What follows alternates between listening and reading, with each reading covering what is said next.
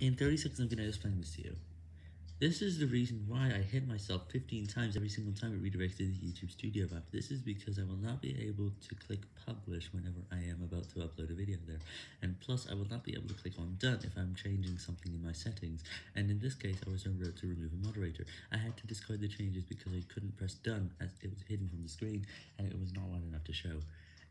Plus, the screen is smaller on that case.